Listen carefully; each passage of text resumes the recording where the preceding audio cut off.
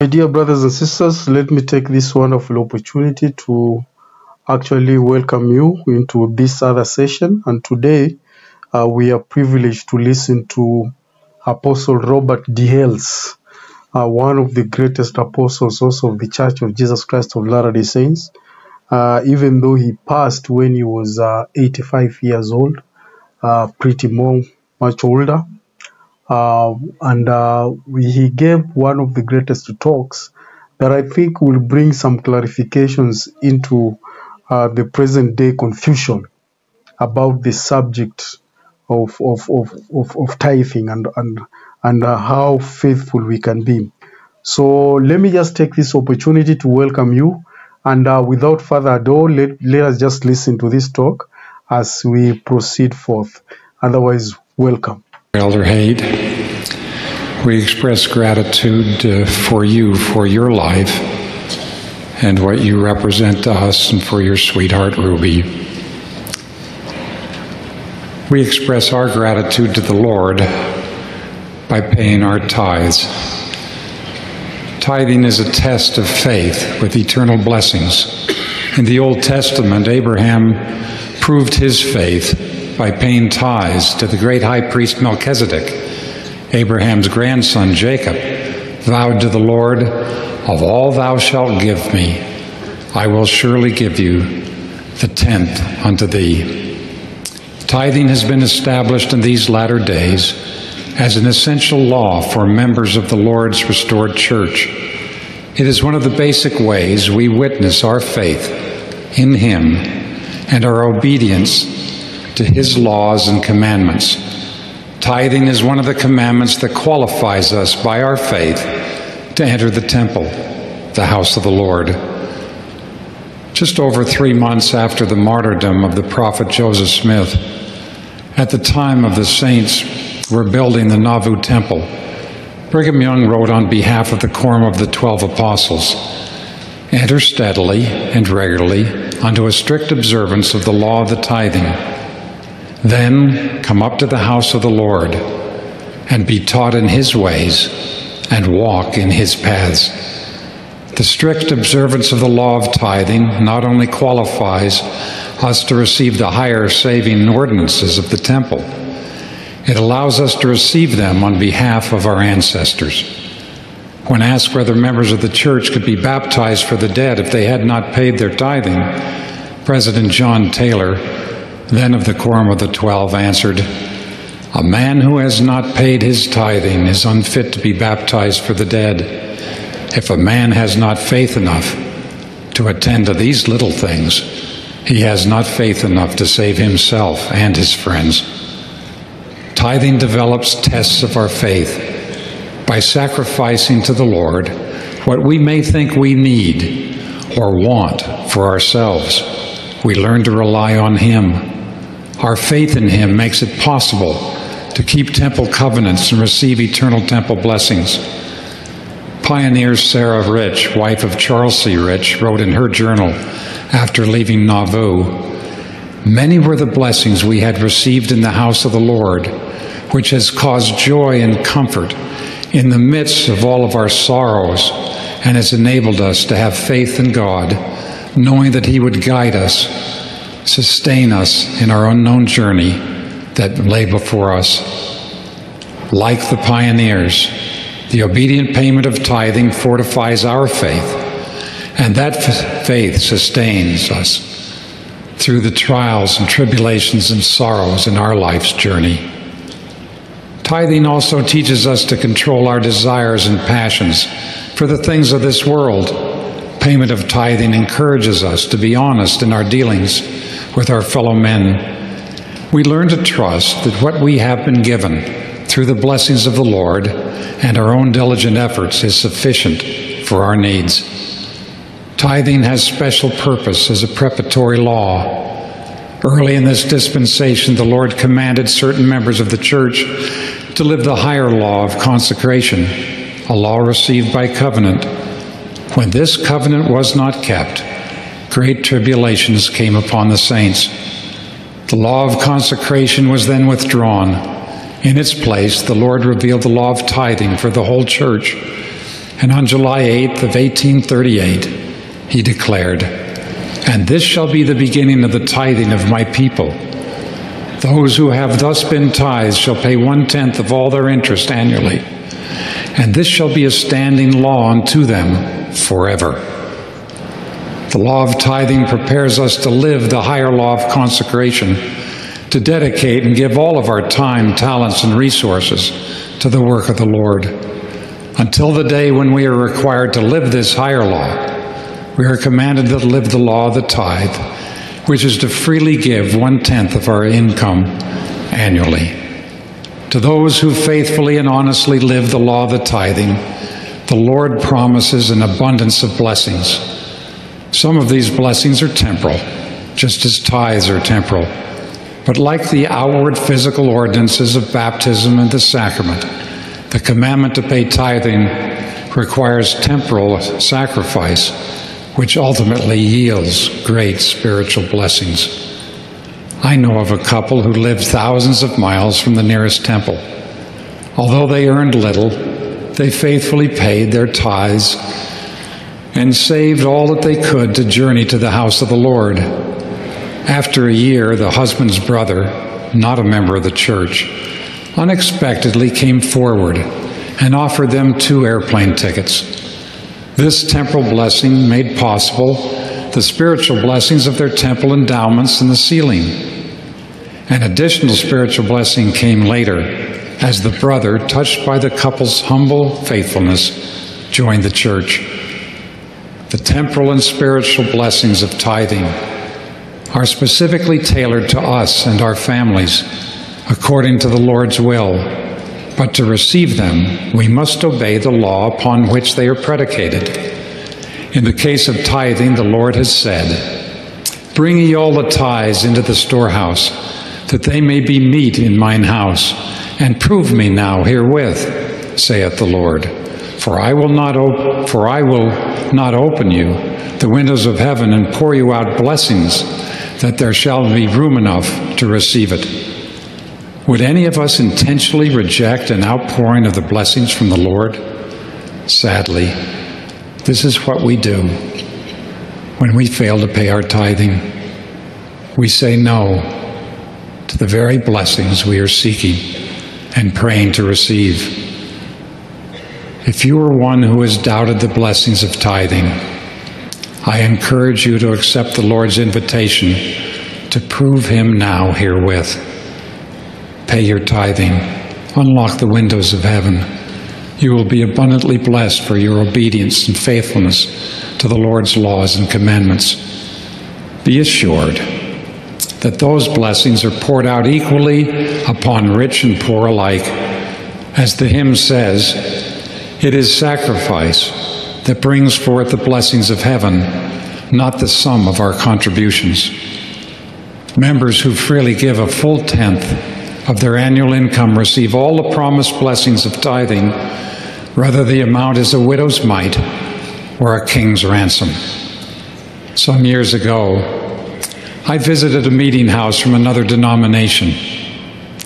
Etched in the beautiful stained glass windows, which had been brought from Europe, was the name of its donor. Carved in the majestic pulpit, made from cedars of Lebanon, were the initials of a wealthy benefactor. The most desirable pews were named after prominent families who had donated the most to the chapel building fund. By contrast, in the Church of Jesus Christ of Latter-day Saints, all who pay a full tithe are equally acknowledged and blessed by the Lord without special public honors or rewards. He is no respecter of persons. His law and revenue is truly an equitable one. Significant in our day is the way in which tithing is distributed. As we see examples of greed and avarice among some of the irresponsible corporate executives, we can be grateful that the Lord has provided a way for tithing to be administered under His direction. According to the Revelation, bishops are ordained to keep the Lord's storehouse, to receive the funds of the church. Both bishops and clerks are expected to be full tithe payers who have learned to live prudently within their means, within hours of receiving tithing funds from members of their wards and branches. These local leaders transmit the funds directly to the headquarters of the church. Then, as revealed by the Lord, the use of tithing is determined by a council comprised of the first presidency, the quorum of the 12 apostles, and the presiding bishopric. The Lord specifically states that the council's work be directed by mine own voice unto them. This council is called the Council of the Disposition of Tithes. It is remarkable to witness the council heed the Lord's voice. Each member is aware of and participates in all of the council's decisions. No decision is made until the council is unanimous. All tithing funds are spent for the purposes of the church, including welfare, care for the poor or the needy, temples, buildings and upkeep of meeting houses, education, curriculum, in short, the work of the Lord. When a friend of George Albert Smith asked him what he thought of his friend's personal plan to take what would have been tithing and donate his tenth in charitable contributions of his own choice, President Smith's counsel was, "I think you're a generous man with someone else's property. The Lord gives you everything you have, even the air you breathe. He has said you should take 1/10 of what comes to you and give it to the church as directed by the Lord. You haven't done that. You have taken this money and given it away." End of quote. The tithing of the members of the church belongs to the Lord.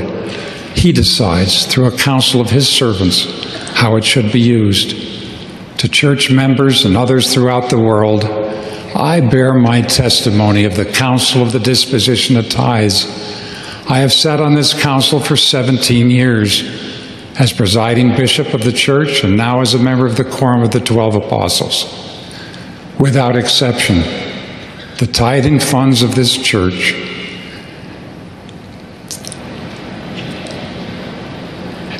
have been used for his purposes. The Lord desires that all his children have the blessings of tithing. Too often, we as parents do not teach and encourage our children to live this law because their contribution only amounts to a few cents. But without a testimony of tithing, they are vulnerable. In their teenage years, they become attracted to clothes and entertainment and expensive possessions and risk losing the special protection that tithing provides. As the years go on, is it possible that a man could be ordained an elder, serve a mission, and effectively teach a law to others that he has not lived himself? When he returns home from his mission and faces the pressures of schooling and starting a family and a career, will the law of tithing become easier to live? I don't think so. Likewise, will a young woman be worthy to serve the Lord and make celestial marriage covenants without having gained a testimony of tithing for herself? Will she be prepared to teach her children a law she has not learned by her own experience? Oh, what faithfulness is required of fathers and mothers who would unitedly call down the protective blessings of tithing upon their family and the blessings that are rightfully theirs. Said President Lorenzo Snow, "Teach the children to pay tithing so that it may be perpetually observed. If we observe this law, no matter what our enemies may do, the Lord will preserve us." In a few weeks, each of us will have the sacred opportunity to sit once again with our bishop and settle our tithing with the Lord. Your bishop will be gentle and kind. He will understand the challenges you face. If you cannot pay back what you missed paying in the past, go forward. Begin today. Share with your bishop your commitment to pay a full tithe. And in the future, work out a plan to return to the temple as soon as possible. As soon as you have demonstrated your faith in paying tithing over a period of time and kept the other necessary commandments, you will be able to enjoy the eternal blessings of the temple. I plead with you, do not let this opportunity pass by. Do not procrastinate. Fathers and mothers, as you prepare for tithing settlement, I encourage you to gather your little ones around you. Help them count their pennies. Help your young men and your young women consult their records and take inventory of their annual increase. What a marvelous opportunity this is to plant the seed of faith in the hearts of your children. You will start them on a path that leads to the temple.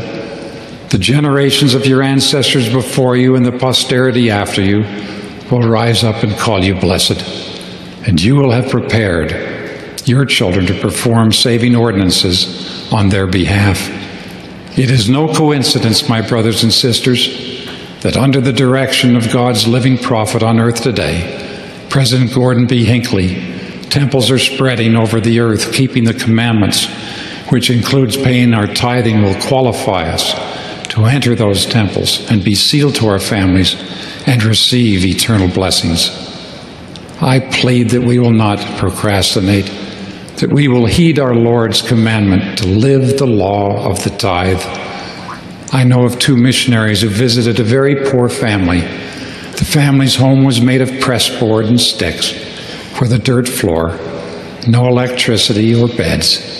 Each evening, the father, a farm laborer, spent his entire day's wages on groceries for dinner. Departing from their humble home, the senior companion thought to himself, the law of tithing will surely be a stumbling block to this family. Perhaps we shouldn't bring it up for a while. Maybe not at all. A few moments later, the junior companion, who had grown up in similar circumstances in his country, voiced his own thoughts aloud. And he said to his companion, I know the principle of tithing isn't taught for 4 more discussions, but can we please teach it the next time we visit? They need to know about tithing now because they need the help and the blessings of the Lord so much. This missionary understood there is a law irrevocably decreed in heaven before the foundations of the world upon which all blessings are predicated. And when we obtain any blessings from God, it is by obedience to that law upon which it is predicated. The Lord wants to bless this family and anxiously awaits their obedience so He can. My beloved brothers and sisters, the eternal blessings of tithing are real. I have experienced them in my life and in the life of my family. The test of our faith is whether we will live the law of tithing by our obedience and sacrifice. For in the words of the prophet Joseph Smith, a religion does not require the sacrifice of all things, never has power sufficient to produce the faith necessary unto life and salvation. I testify that the Lord Jesus Christ sacrificed His life to bring this salvation to each of us. As His special witness, I testify that He lives. And on His behalf, I express gratitude to you, the children, the widows, the youth, the families, the faithful, for your sacred tithes. These deeds shall thy memorial be. Fear not, thou didst them unto me. In the holy name of Jesus Christ. Amen. Dear brothers and sisters, that is the message that Elder Robert D. Hales has shared, and it is one of the greatest message that is coming exactly at the right time, especially at this hour. And he is actually encouraging us to be able to ensure that we observe, the law of tithing, which is very, very essential and very, very important to everybody. Not only to those who may profess to be Christians, but tithing is essential to everyone that knows that he is an existing child of God. He's actually mentioned a lot of things about tithing, and sometimes I always tell people that this is a law that can never be understood by anyone who has never lived it. You can never understand the law of tithing until you live it.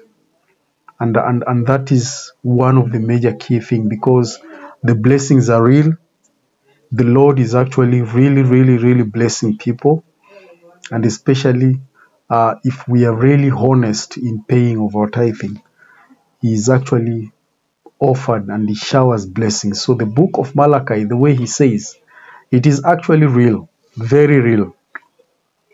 And this is why a lot of members of the Church of Jesus Christ of Latter-day Saints, they appear to be very rich, but in actual sense, it is not actually rich per se, but it is just the grace of God covering these families, that in whatever little they get, they are fully satisfied with it, and the Lord magnifies their happiness.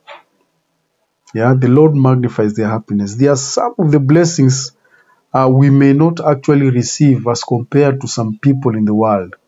We may not actually be able to build bigger houses or maybe drive most expensive cars. We may not actually, strive to be like those super billionaire.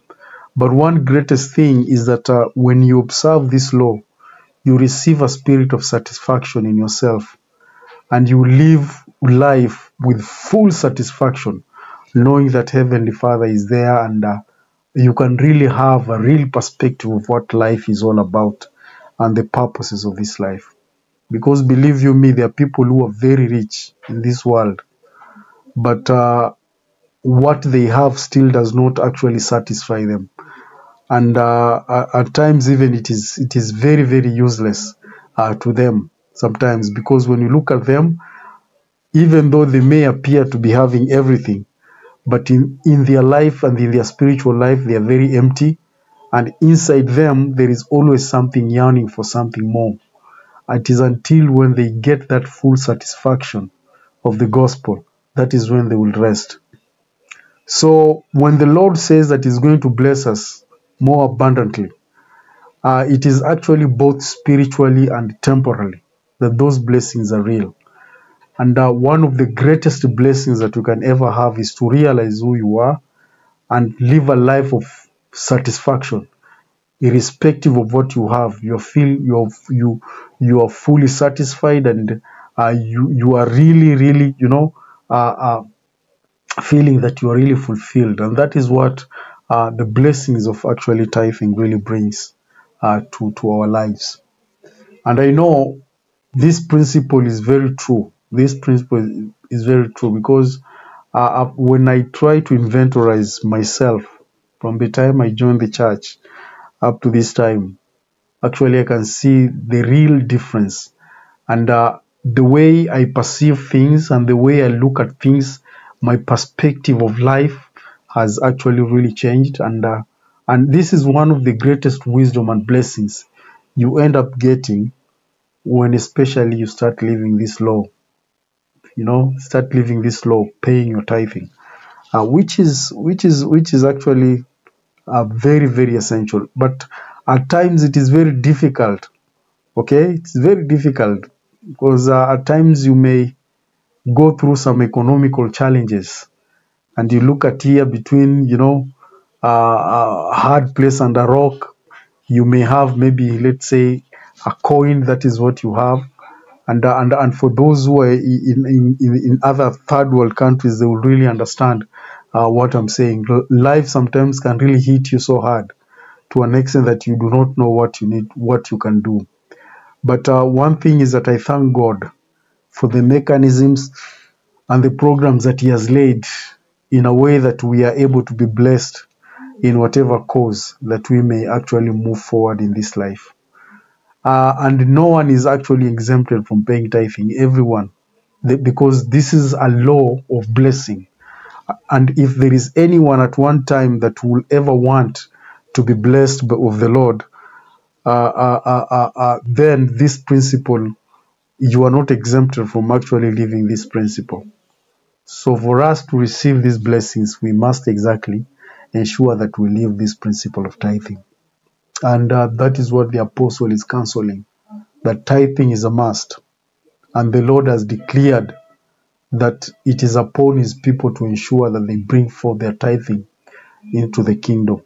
So tithing is a must, it is a commandment, and the Lord is also promising to actually bless us when we pay our tithing. And I know if we keep these principles, it's actually true. And if we follow what the Lord has revealed, definitely we will feel of his grace and his blessings in our lives. And I say this in the name of our Lord Jesus Christ. Amen.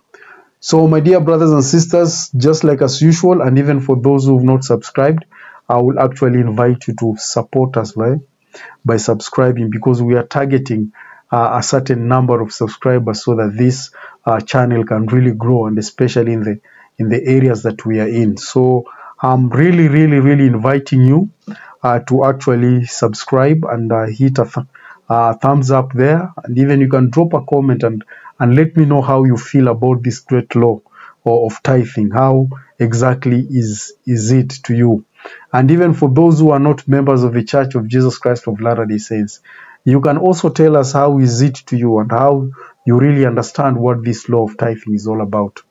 Otherwise, thank you very much. Looking forward even to see you next time, and God bless you, and Merry Christmas.